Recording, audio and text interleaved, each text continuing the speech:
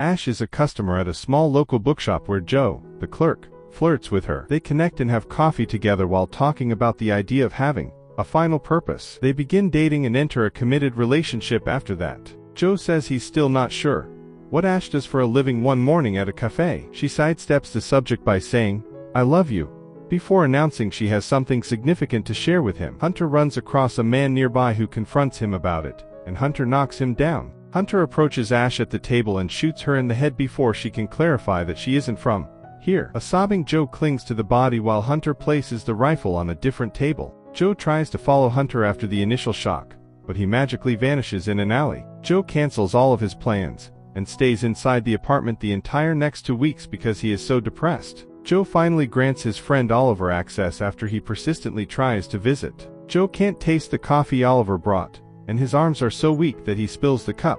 Oliver wants to soothe Joe, but Joe doesn't want to hear it, so Oliver walks away. Joe purchases a gun and many rounds of ammunition that attempts.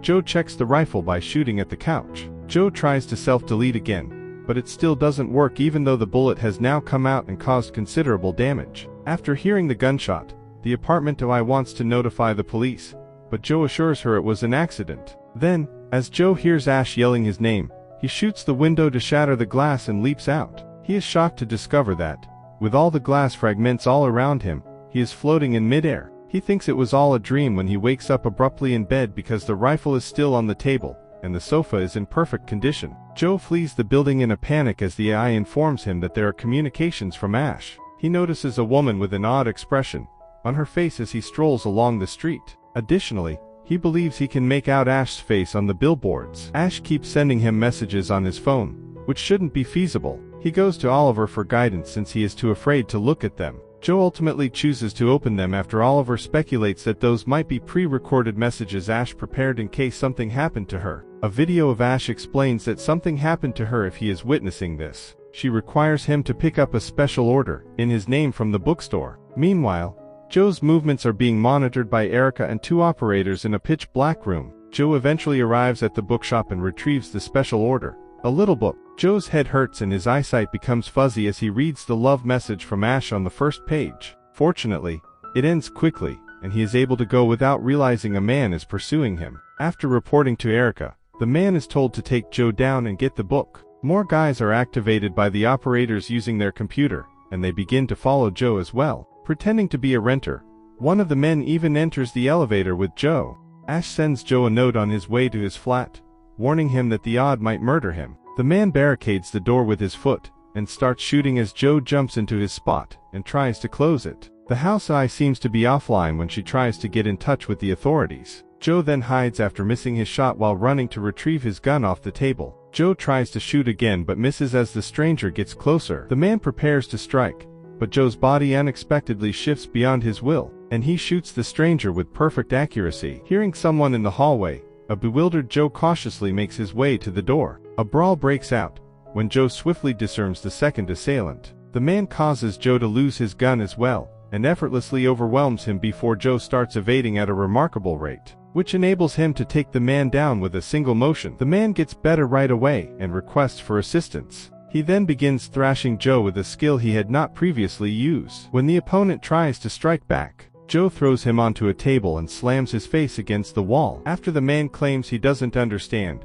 Joe punches him until he passes out. When Joe gets back to his apartment later, he sees Ash on the television, but it's a live feed rather than a message. The body by his door vanishes at the same moment. Ash clarifies that time doesn't operate the same way where she lives and that she simply had problems breaking into the system. Not that she meant to leave him. She has to give her some background information before she can tell her what happened. Technology began to develop too quickly many years ago. Advanced behavioral modeling and incredibly lifelike representation gave rise to artificial intelligence. The entertainment sector was primarily responsible for all of this, but intelligence services also took notice. Centec, one of the large companies, hired Hunter, a talented software programmer. Although he had a side project, he collected as much data as he could from the real world and gave it to a machine to assess process control. He intended to use all of this data to build a live, virtualized world that would be fed by an ongoing flow of data. Hunter needed assistance, and one day, he got a mail from another programmer offering to help. Together,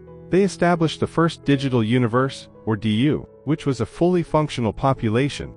Real people with feelings and agency of their own were the only thing lacking. Hunter began using his DU to conduct any testing he desired, ranging from sophisticated weapons to risky surgical implants. Things quickly accelerated once Hunter was appointed CEO of Centech. He claimed that virtual humans were less expensive than actual ones, and provided his DU permission to try various things without facing any repercussions. Hunter tested and produced nearly 500 DU models over the course of 10 years until he finally struck gold with the current model. Ash refers to him as a genuine man she loves, but Joe realizes he's really a computer program. Hunter killed Ash's model in the DU, but Ash is a genuine woman who works for an intelligence organization in the real world. She goes on to tell Hunter's story, describing how the government finally banned the modeling technology because all of his studies were unethical. Hunter, however, concealed it in the virtual world rather than destroying it. Since of his admin permissions, he vanished the day he shot Ash, although defying the rules of physics can ruin the DU and result in problems since it ceases to feel real. Ash has been searching for Hunter's secret technology for a long time. She met Joe on her quest and fell in love with him. They must release the additional layer of info in the book she sent him as soon as possible. Joe discovers that the other programmer is his friend Oliver while examining the images Ash used in her narrative. Oliver hasn't been spotted in real life for years. Ash wants Joe to get in touch with Oliver and seek for his assistance because she is unable to return to DU,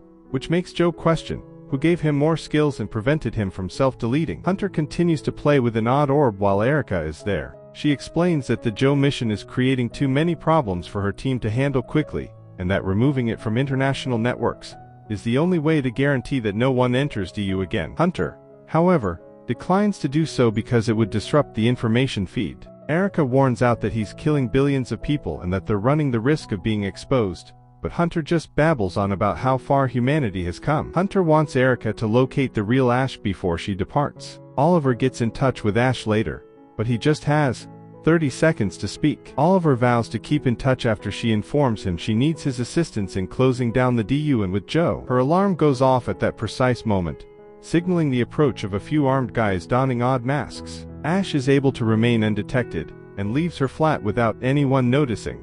She is able to conceal before the drone that is patrolling the streets notices her once more. Ash locates Oliver's house by following a map when her computer tracks his call. He only lets her in once she demonstrates that she just has a knife and no fire weapons. Ash tells him about her time at the DU, and how she came to terms with the fact that the programs are essentially real people. They don't deserve to be shut down, but she also doesn't think they should be used in experiments. Oliver acknowledges that he was the one who prevented Joe from self-deleting and provided him with additional skills, but he doesn't explain to her why he has been residing in the DU. He acknowledges Ash's genuine love for Joe and offers to assist, telling her about an old building of his where she can now hide. Oliver soon provides Ash with the tools to return, allowing her to see Joe again. Hunter notices this abrupt change in coding on his computer. Ash convinces Joe that he is real, and gives him a kiss, but Joe is unsure of how to respond now that he knows he isn't. The scene is cut short as Ash abruptly exits the virtual world and returns to her room. Ash has to flee since Hunter is on them,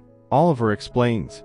Therefore he had to do it. She is soon being followed by a man in a mask. Joe locates Oliver in the DU and pleads for assistance. Oliver explains that Ash is having problems and speculates that Hunter will soon close this virtual world, as he can simply create a new one, and all these bugs aren't worth the trouble. This implies that Joe and everyone he knows will vanish. However, Oliver has a suggestion.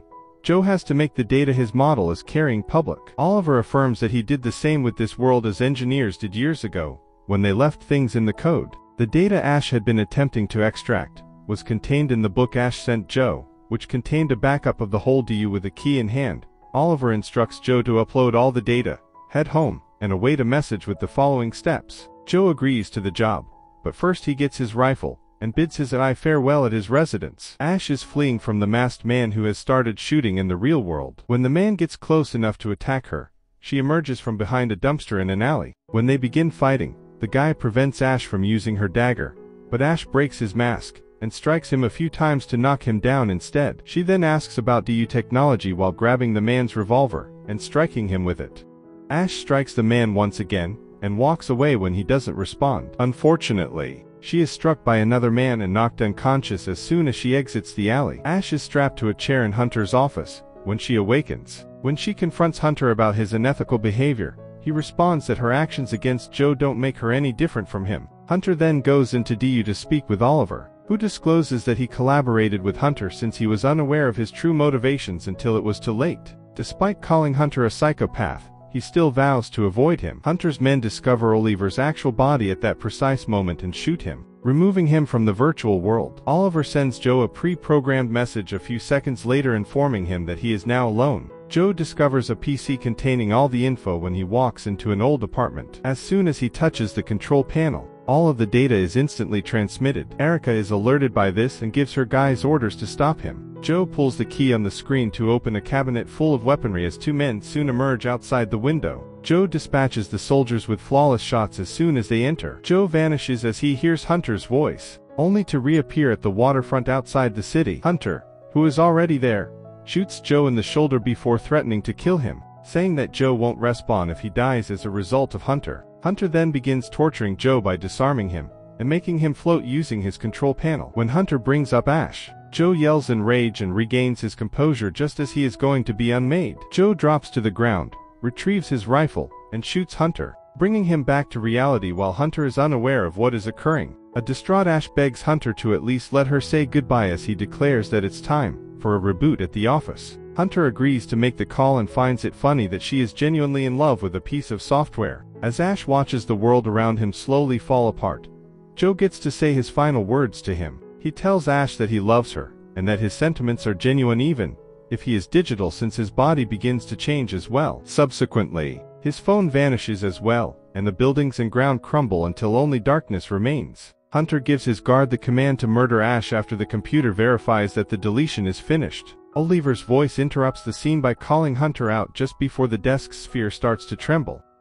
Abruptly, it begins to float and enlarge before vanishing. Hunter is perplexed when Oliver shows up on the television because his men are said to have slain the actual body. The orb's particles start to reappear and take the form of Joe, as Oliver explains that he concealed several levels of universes within the DU. He instantly forces the guard to drop his weapon when a gun emerges in his hand. The guard reaches for his rifle once again as Joe turns to face Hunter, but his body begins to malfunction. Erica seizes the opportunity to begin hitting him until he passes out, at which point she declares that she has finished Hunter's nefarious schemes and frees Ash. Joe then causes Hunter to fall through the window after shooting him several times. At last, Ash and Joe can get back together. Later, when Ash and Joe go to see Oliver, he tells them that the cosmos is a system of levels and that coding is no different from flesh and blood. All he needed to do was copy and paste Joe's code into Ash's level. Oliver drinks when he gets home, and then vanishes into another dimension.